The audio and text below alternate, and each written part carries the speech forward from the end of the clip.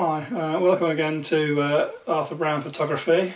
Today we're going to talk some more about the Irix lens. Now I've done a few films about this new lens. It's pretty good quality, and it's caused quite a lot of excitement in the photography world. 15mm f2.4, and it does have quite a large front element. Now this takes a 95mm thread filter. Now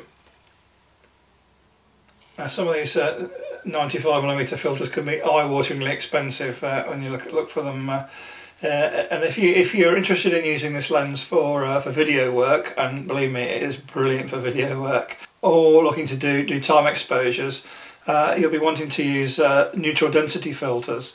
Now, looking at the price of 95mm neutral density filters is quite a shock.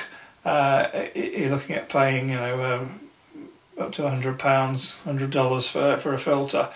And not only that, I have yet to see any 95mm filters, neutral density filters, that are a slimline, because in fact most of the 95mm filters produced are intended to be used on the Tamron and Sigma super zooms, the 200 to 600 or whatever they are.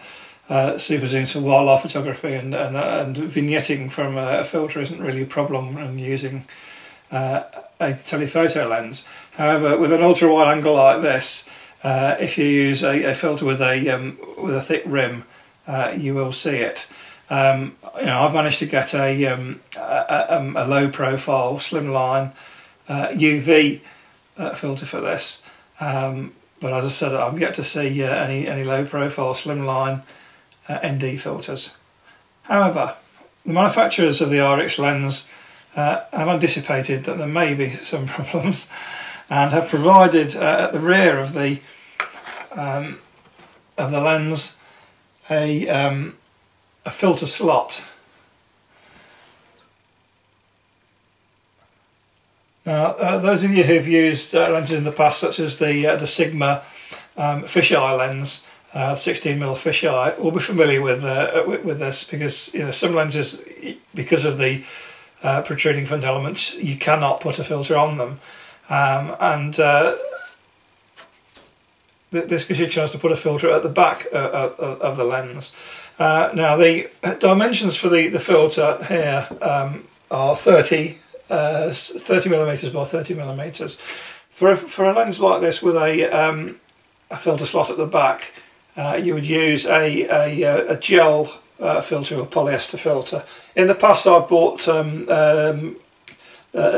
pieces of Lee filter. You can usually get 150 square gel filter for things like infrared filters and that, but I've not actually managed to find any neutral density gel filters online. But however, what I did come up with was some polyester film filters that are used in the theatre for theatre lights, and I've got three different densities.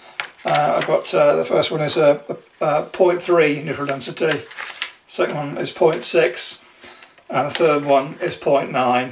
Right, I've done some research online to try and convert the neutral density factors that are used to describe these into f-stops as we know them. So the first one is a 0.3 neutral density, and that's one stop. The second one is 0.6 neutral density, it's two stops, and the third one is 0.9 neutral density, and that is 3 stops of light. Obviously you could put 2 layers of this and get 6 stops, which might be more useful for doing long exposures. But certainly these 3 densities are handy for video work, where you're looking just to knock 1 or 2 stops of light off, so that you can get the required depth of field with the lens.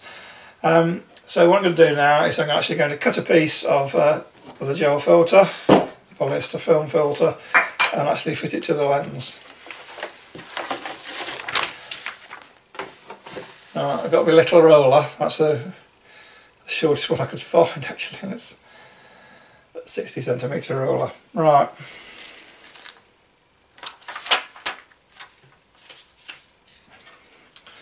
Start off and find a piece of this that isn't scratched. That's the only trouble with Polyester filter, it does scratch easily.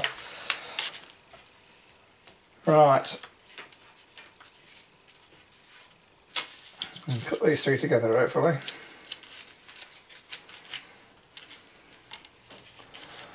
No, that's not. I'll just start off with a...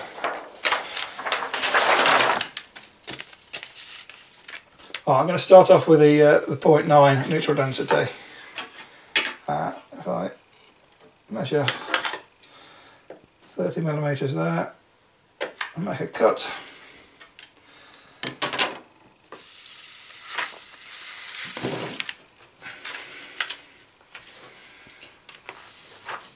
Alright, I'm going to then cut this parallel to the edge and cut a 30mm strip.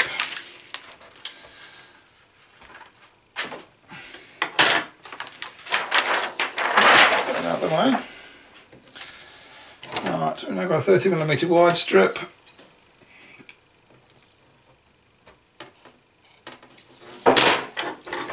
I'm going to cut a piece approximately 30mm like that. So. Right, it gives us a little square of filter. So to fit this to the lens, if you look carefully, there's the filter slot there. You can just chamfer the edges of that a little bit. At the back.